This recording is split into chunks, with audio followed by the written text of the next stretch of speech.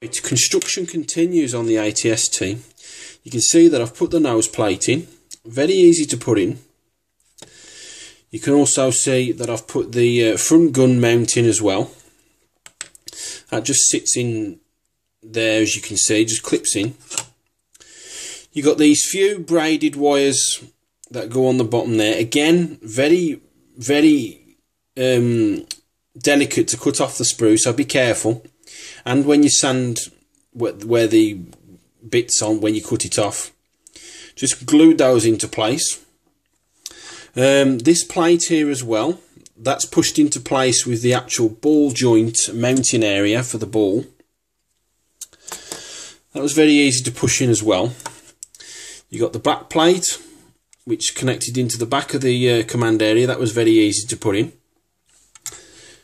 Then you've got this plate here, that plate, and then you've got this circular area with the gun mounts, all very easy to push in, both sides, as you can see. So that's the headpiece. Now, the roof. You basically got two pieces, one underneath there, and then you mount that on top of there. You get the two options for the actual hatch. You can have a hatch open or a hatch closed. I use the hatch closed option. And then you've got the railing here, which is all one piece. Just drop a glue in each hole and push that in. You can see at the front there, there's no support. It just pushes down.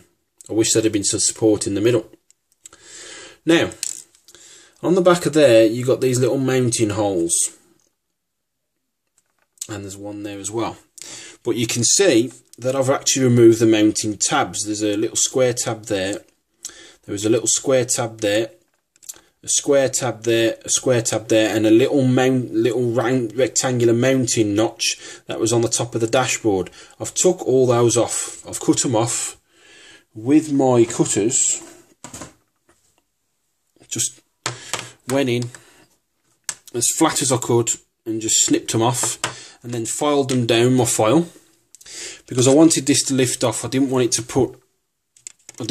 be pushed into place and then not being able to remove it. So you can all go do is just lift that off, and you can see inside the command area.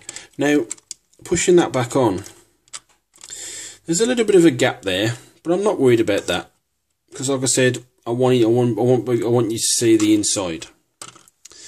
You've also got the nose mounting gun, which is 4 pieces. As it says on the plans there, you can see. And then you got this side bit which goes in that side there,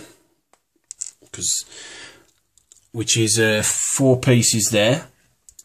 And then last but not least, you got that gun which goes in the side there, which is all that there. But construction, the main construction is complete. It's just the final assembly that needs doing now. Stay with me.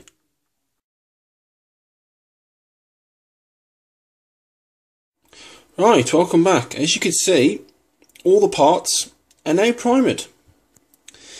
I basically took the knee braces off the knees, just slipped it off, because I didn't want to try and get underneath with my brush and my cat spray can. As you can see, both sides are now primed on the knees.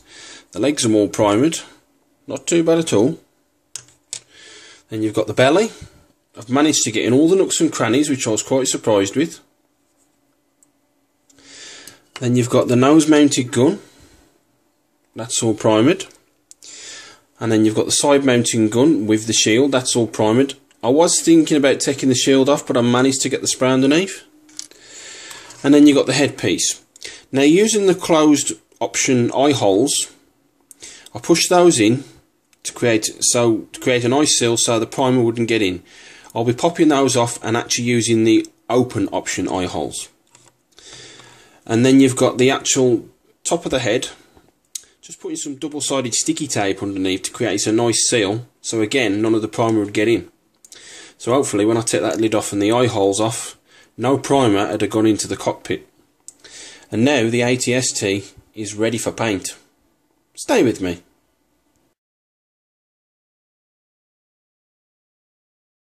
Right, welcome back. As you can see, using the XF80 Raw Light Grey in Tamiya, I've painted all the bits to the AT ST. You can see it's not gone down too bad. It's only the first coat. I'm going to look at it here and there, see if certain sections might need a second coat. I might just go all over with a second coat. I basically, with the knees, I took the knee guards off, painted behind it, wait for it to dry and pop the knee guards back into place. Same as on that one as well. Not bad at all. Now, I haven't painted on the bottom. I've just left that in the primer grey because I'm going to glue that to the base. You can also see the belly as well, all done underneath. I actually took those guards off as well, those two guards and those two guards, and painted underneath and put them back on again. But you can see the contrast between that and the actual ball where that's just left in normal primer colour. Painted the weapons as well. A bit hard to get into the nooks and crannies, but not too bad. I couldn't get that shield off, so I just left that on and rubbed my brush underneath, and that's all painted. The lid is finally come off, and I've painted that. I haven't done underneath. I couldn't be arsed. You can see that I've also popped off the eye guards, and then you can see that it's all not too bad. You can see some of the streaks there. Like I said, I've got to put a second coat on, but that first coat ain't looking too bad. Stay with me.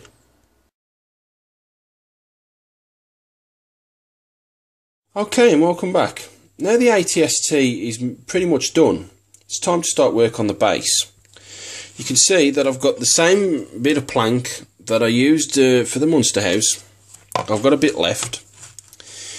Using some a metre length of balsa square doweling, 1 centimetre thick. Got it from Hobbycraft for £3.50 if I recall correctly. Just using some PVA glue. Could put some all the way around the edges. Left it 24 hours to dry and just filled the joinage gaps with some filler. I'm going to be mounting the kit base onto this base. But, much like the Monster House, the kit base is all hollow. And the only trouble is there wasn't that gap to the edge of the lip, so I could use some more sheet plastic. So I filled it in with some normal household filler. Sanding it down, you can see there's a lot better smooth surface, so I can glue this to the base with no problem. But for those of you who are going to use the kit base by itself, use the filler, because it's made this base a hell of a lot more heavier than it would do if it was hollow. Because if you put the AT ST on this, there's a danger, because it's so bloody light and flimsy, the AT ST will tip over. So fill it in to make it a lot more heavier. And then basically what I'm going to do is I'm going to put that in the corner, and I'm going to PVA glue that in, and then I'm going to fill this area in completely to make me a better surface, and to which I will show you in future updates what I plan to do with this base. Stay with me.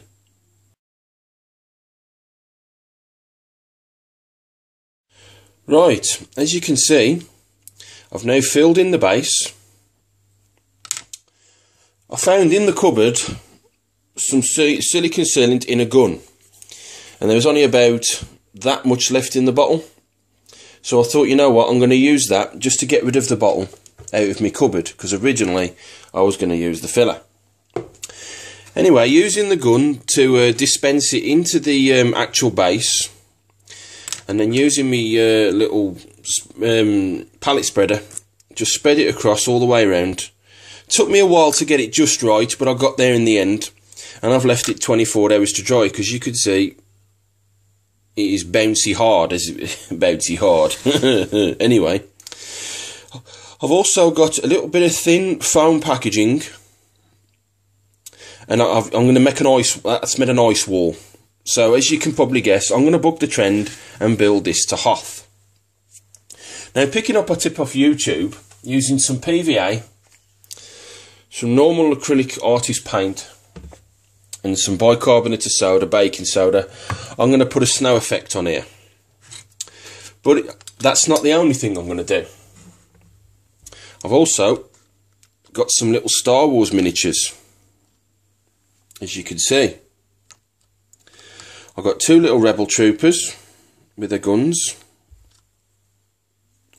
I've got two snow troopers. And I've got a snow trooper with a laser turret. These are Wizards of the Coast miniatures. Those four cost me about £2 to £3 each, and then this one cost me £11 each. It's the cheapest one I could get.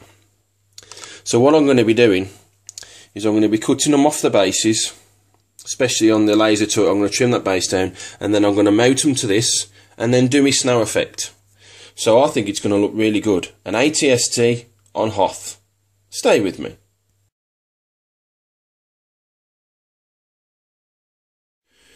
Okay, so the silicone sealing didn't work. I'm back to square one. I mean, it did dry, as you can see. But gluing my Wizards of the Coast figures onto the surface, the glue wouldn't dry. It wouldn't get tacky. It would just sit on the surface saying, hello, I'm not going to dry for you. I used the glue and glaze. I even resorted to super glue. The glue just sat on the surface and just would not dry. So, using my heavy duty knife, just cut round the edges and round there as well. And then using the other end of my knife, just got underneath and just pulled it out. Luckily, it didn't do any damage to the wall, and you can see that it's all out. But at the end of the day, you know, I had to use it because to get rid of the bottle, so it looks like I'm going to have to use my normal household filler. Stay with me.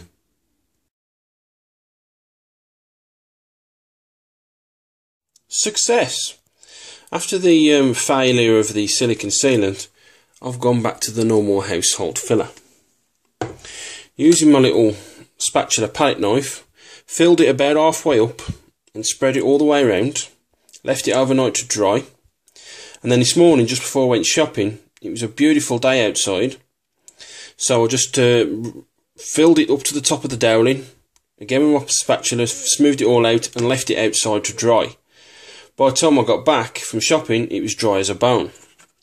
Now, you can see all my little miniatures I'm on the base now, and using me glue and glaze, I've glued the snow trooper with the laser turret to the base, and only after a few minutes it's already started to dry.